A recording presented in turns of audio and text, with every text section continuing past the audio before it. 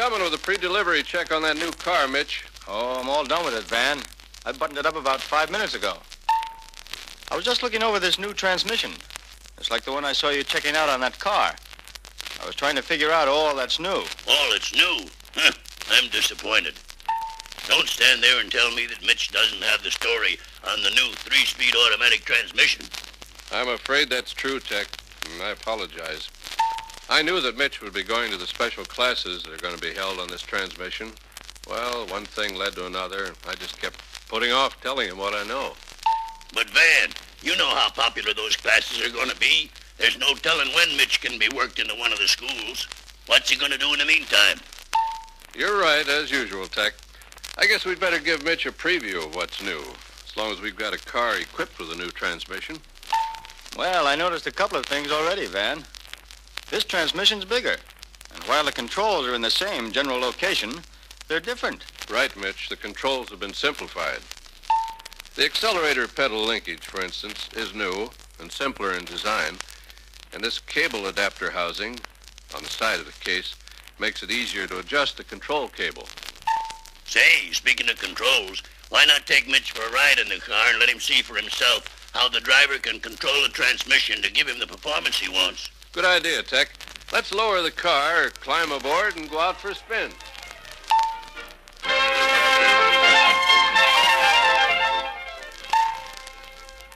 Now that N button is neutral, Mitch, like before. R is for reverse, and D is for drive. I see, Van. What's new with the operation when the D button is pushed in? The outstanding feature, of course, is that this transmission has 3 forward speeds in the D range.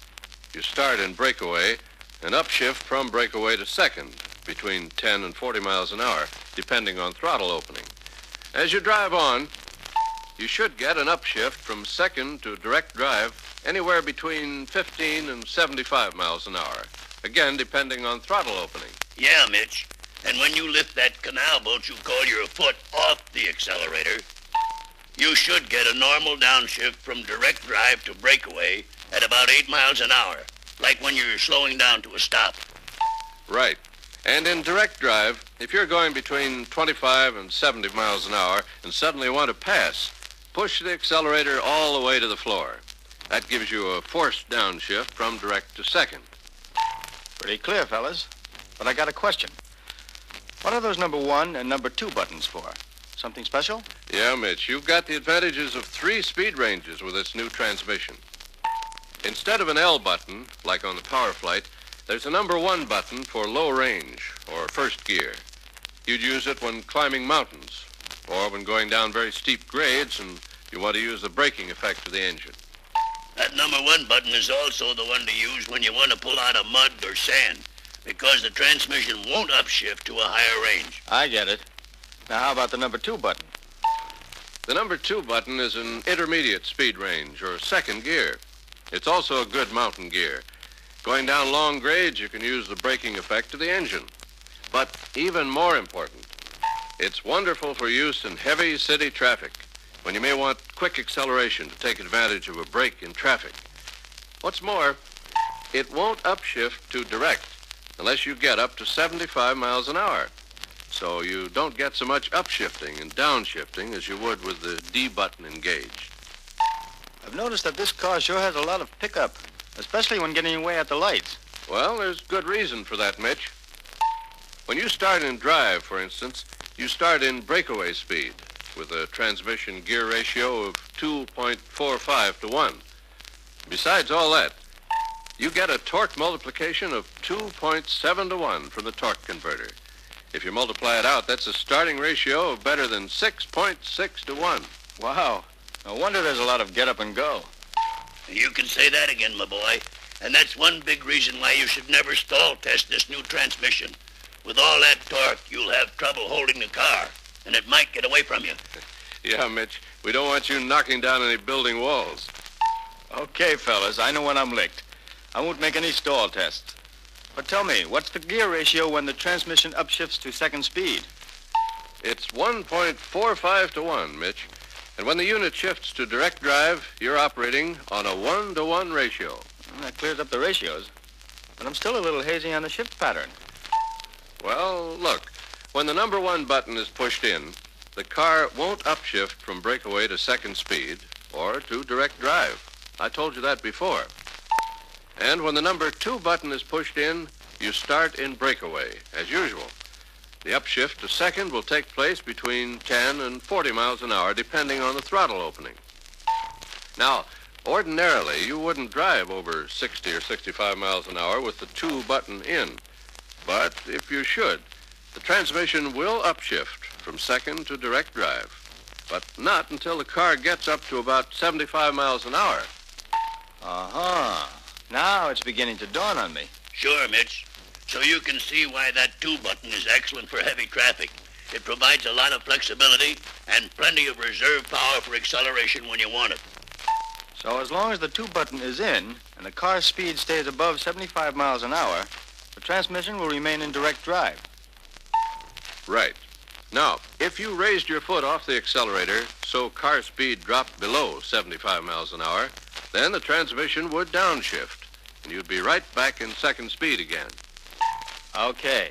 Now I've got it cleared up in my mind. There's just one more question. While driving with the number 2 button in, is there a kickdown possible if you want more acceleration than you can get from the second gear? You bet there is. Tell him, Van.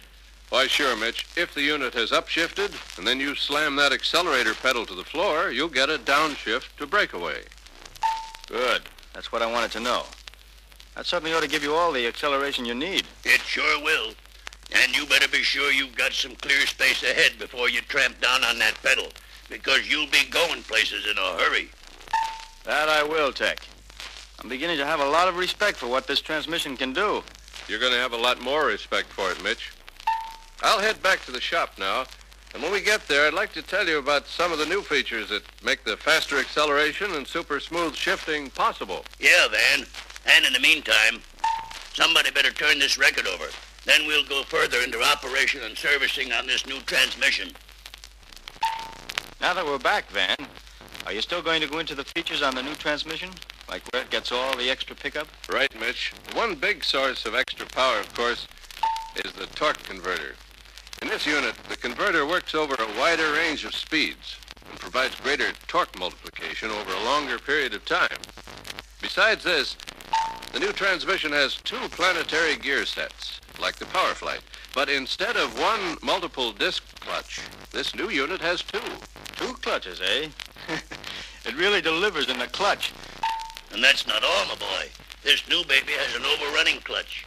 That's another new feature. An overrunning clutch? What's it supposed to do? It improves the shifting quality, Mitch. Didn't you notice how smoothly upshifts and downshifts were made? Say, that's right. When we went from breakaway to second and down from direct to breakaway, I could hardly tell a shift took place. Well, you can chalk up the credit for smoother shifting to the overrunning clutch. When torque is applied, on breakaway, for example, the overrunning clutch locks up to keep the low and reverse planet carrier from turning. When torque is not applied, the clutch overruns and helps smooth out the downshift.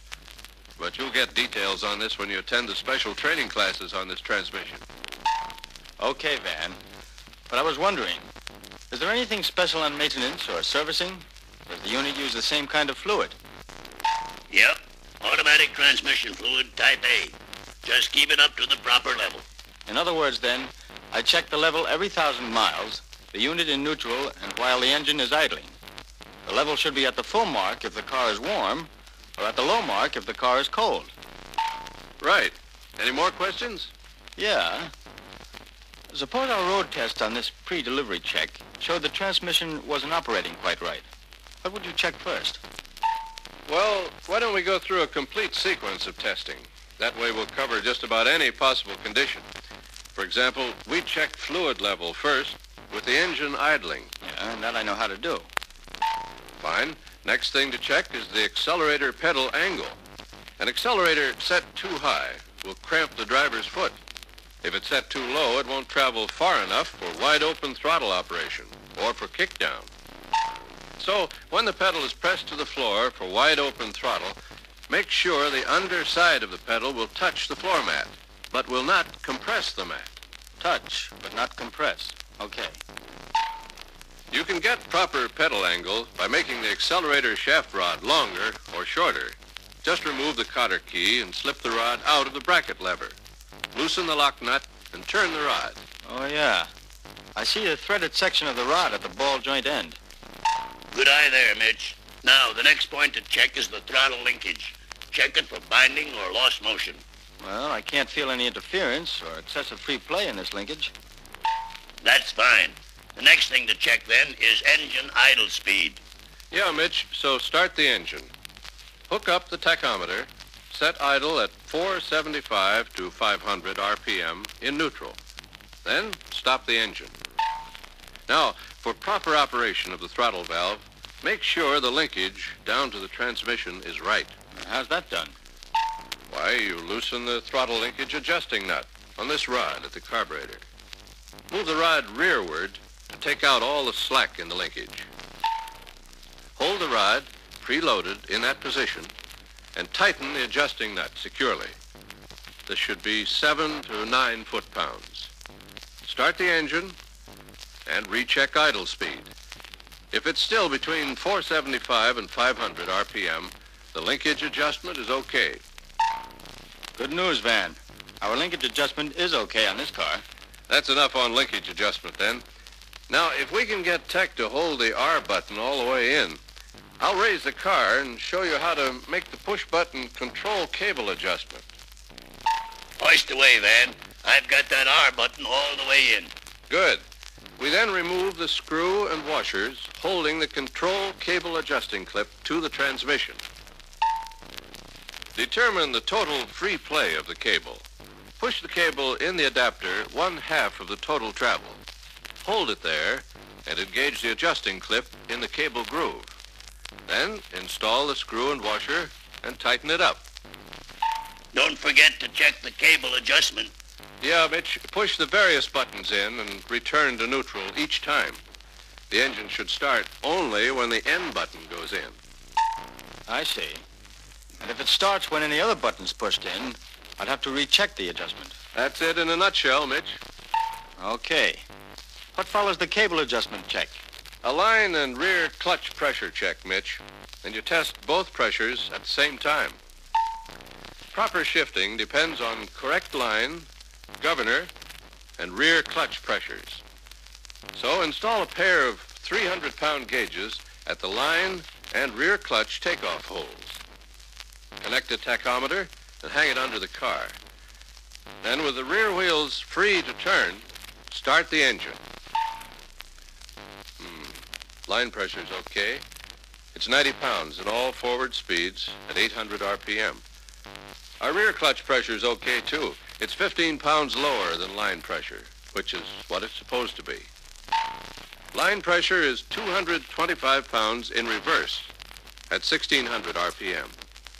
Rear clutch pressure, again, is 15 pounds lower. Yeah, it's 210. So both line and rear clutch pressures are okay. Right. Now, if line pressure was wrong, you'd check the regulator valve and the valve spring for sticking. If our rear clutch pressure was off, you'd check the front servo release pressure. It's made at this takeoff hole on the lower right side of the transmission. As a matter of fact, Mitch, you'll find everything you need on pressure checks, all explained in the reference book. Swell. I'll study that book, but good. That's the spirit, Mitch. Now, when it comes to checking the band adjustments, there's good news for you. Don't tell me the job's going to be easier. You guessed it, Mitch. It's a whole lot easier. You can adjust both the kick-down and low reverse bands from the outside.